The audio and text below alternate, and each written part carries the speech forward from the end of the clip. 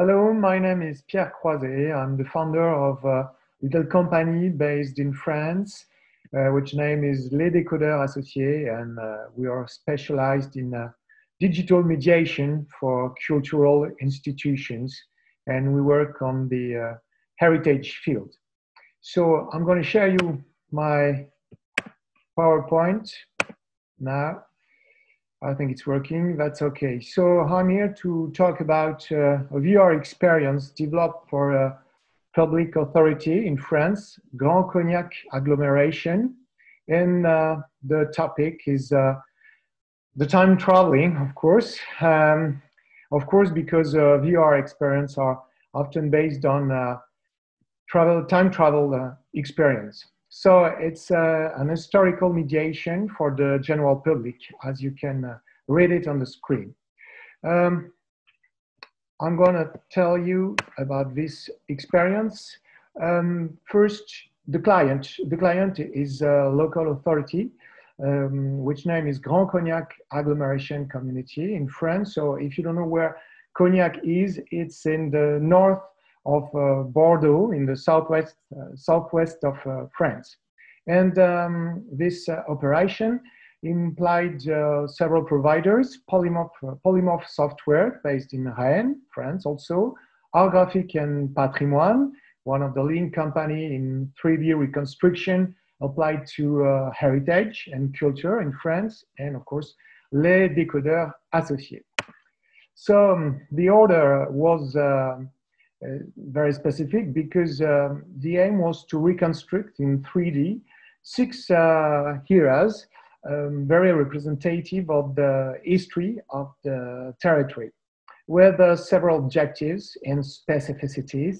The general objectives of that experience was to immerse people in this reconstruction and try to provide them a very gamey mediation, but not a false mediation. That means that this kind of mediation is always based on scientific facts.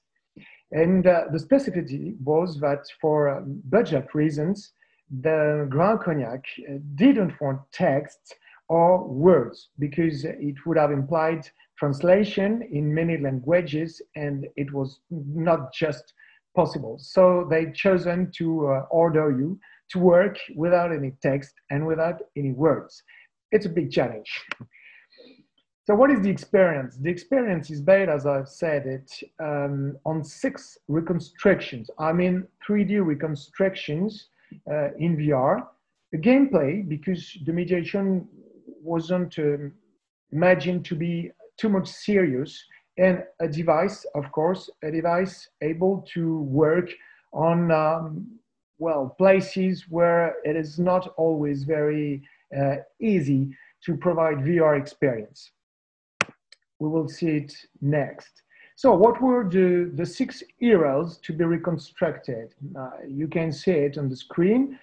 First, the dinosaur. Why? Because on this territory, there is one of the most important archaeological area that concerns Cretaceous period. I don't know if I pronounce it correctly, but I think you understand what I'm talking about. It is 140 million years before Christ, before present time, sorry. And the aim was to show what kind of landscape and life was present at that moment. And of course, there were plenty of dinosaurs. First period, Cretaceous. Then Neolithic, later, with people which were working especially to build a pirogue. I don't know if the word is correct, but anyway, to work to create a sort of ship, you know. And the Neolithic period is also interesting for that territory because it's the same rule. There is a very important archaeological era that have shown that many people were living here. We are about 6,000 years before present time. And then Renaissance, because you are in a country with many churches, Roman churches, and it was very, well, very exciting to show the construction of such churches on the Grand Cognac. It was the Middle Ages, sorry. And then in the Renaissance with François Ier, because François Ier was born in the castle of Cognac. You didn't know that, don't you? And it was, the idea was to show him in very, I don't know how to say it, in a moment of his life when he was returning from Spain, where he was a prisoner of the King Charles Quint. And on the way back, he stopped at Cognac Castle. And the idea was to show that very precise moment, a very precise moment of history, and try to build a little history around it. Then the 19th century, of course, with the industry of cognac. And then in the 20th century, in the year 1930, to show what was the industry of cognac and how cognac was made in the 20th century. It's always the same nowadays. So it was very, very interesting to show it. Then the gameplay. What is the gameplay? The gameplay is very simple because, as you have noticed it, this experience is for general public, very general public, children, adults, anyone. So the gameplay is to scan targets in the game. It could be a dinosaur, it could be François Ier, it could be a bottle of cognac, doesn't matter.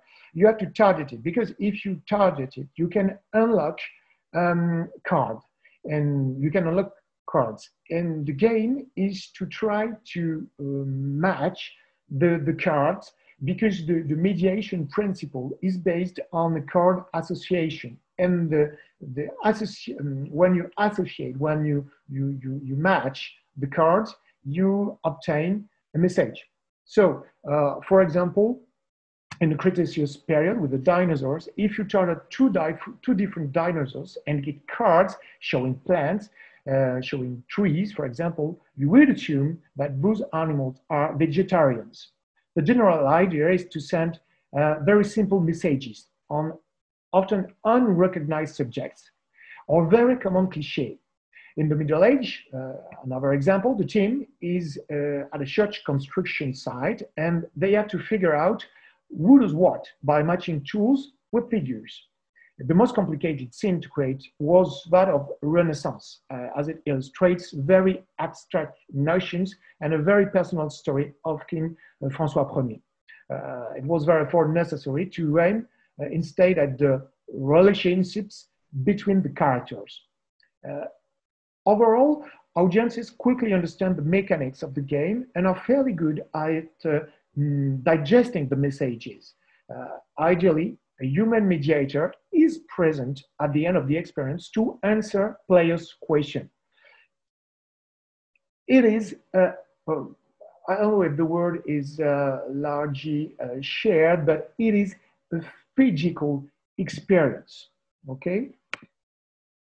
So one fundamental element, the space dedicated to the experience.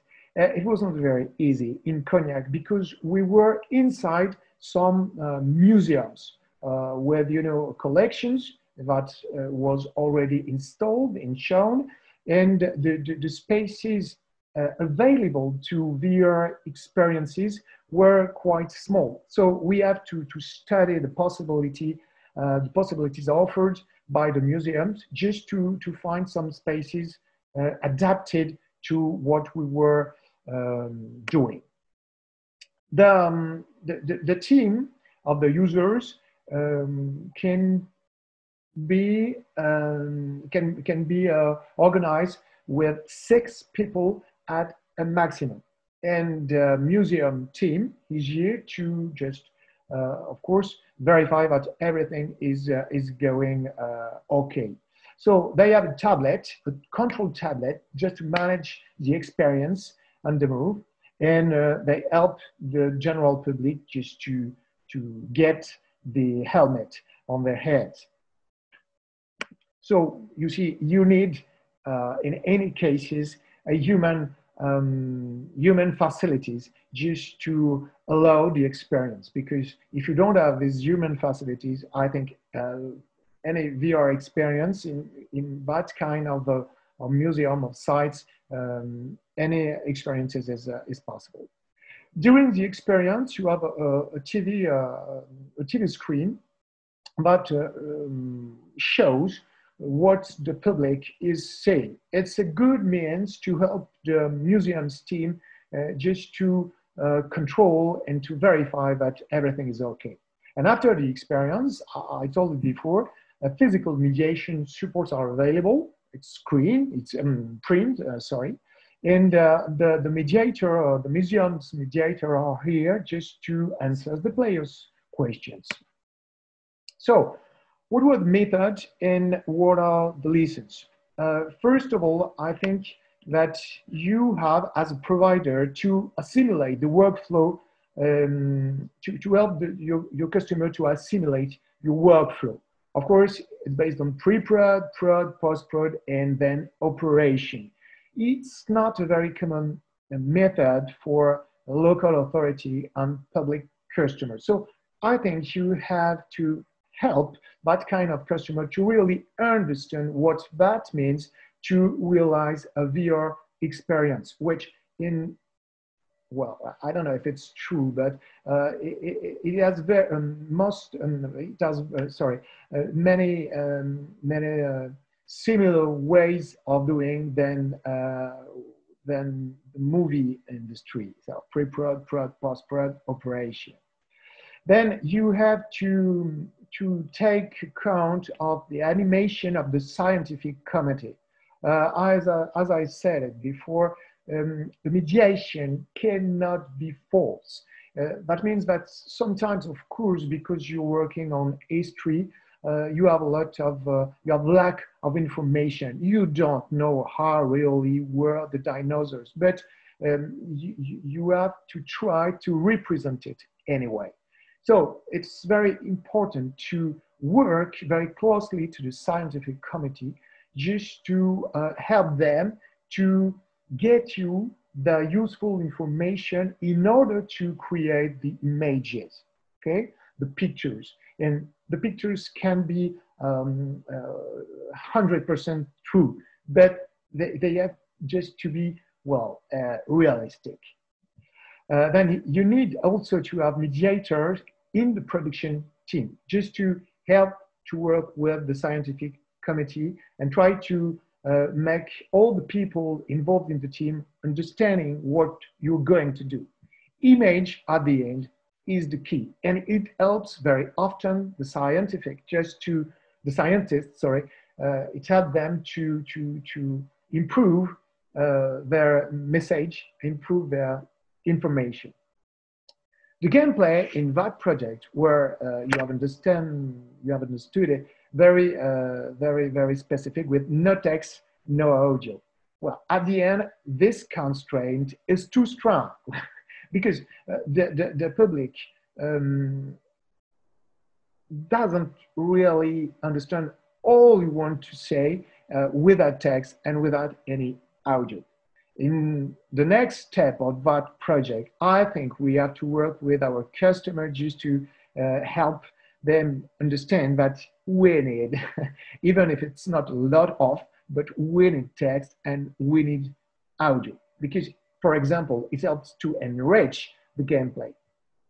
Then, concerning the operation phases, the three keys are phygital. If you have no humans around, it's not the same experience. You will be in trouble because you won't be able to help the public just to get the helmet on their head.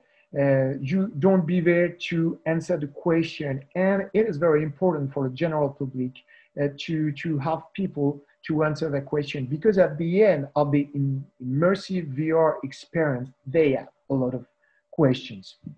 Second key, the involvement of the customer team. It is linked with the first key, of course, but you have to motivate them and to help them understanding what you are doing, because it's not always very evident. I don't know if the word is correct. It's a word. It's a French word. It's, I don't know if it's very common for people working on a museum to be aware of what VR experiences are. Generally, at that time, 2020, they have not a lot of practice of that kind of experience. So it's not very easy for them to really understand what you are doing and what at the end will be proposed to the general public. And three, the third key is the material robustness. Of course, you have to use a very good device. For that project, you've seen it in a slide, we used a Vive Focus Plus, which was the good material available for that project. We don't use Oculus Quest. I will answer the question after the presentation. So now what I can say, just the word at the end. Thank you for your attention, and sorry for my accent and my English, which is sometimes very poor. Sorry for that, and ready to answer the question.